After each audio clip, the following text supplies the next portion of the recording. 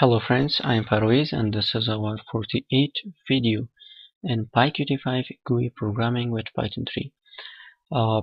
In this video, I'm going to show you, we are going to start a new technology that is called QML. First of all, what is QML? QML is a Qt markup language that you can design your main application in QML. For example, if you're going to develop an application, you can separate the main design from the implementation. So you can design your main in QML and you can implement your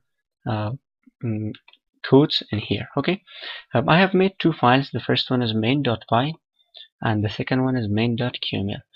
In this video, I'm going to show you how you can make your first window in QML. Okay, now I have a main QML, also I have my main.py.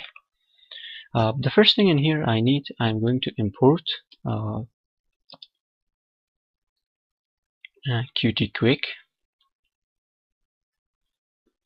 .window because in this video I'm going to make a simple window .window and give the version 2.2. Okay, now in here window. Okay, we have made window, now make it visible.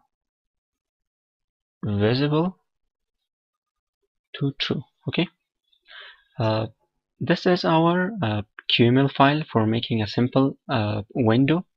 Now in main.py we are going to load this QML. For this we need some imports. First of all, from PyQt5 QML import QML application engine. From PyQt5 QtQuick import QURL. From PyQt5 QtWidgets import QApplication, and also import system. Okay, now I'm going to make a new method, diffrun, make an app QApplication sys.argv, make an engine variable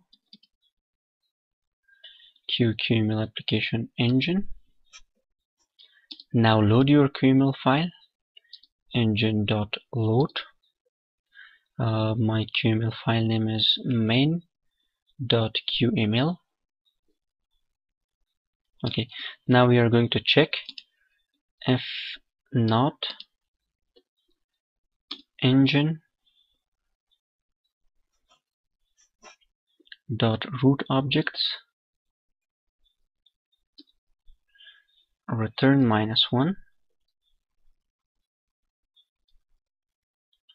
and after this I'm going to return app.execute. Okay, now at the end I'm going to call my window if underscore name underscore main sys.exit and call the run function.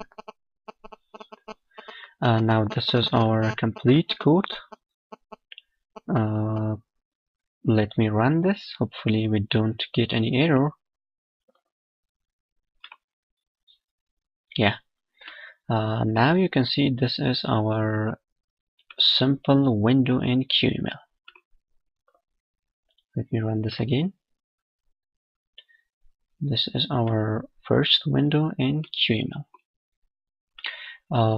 Thank you guys. We will make further videos in QML.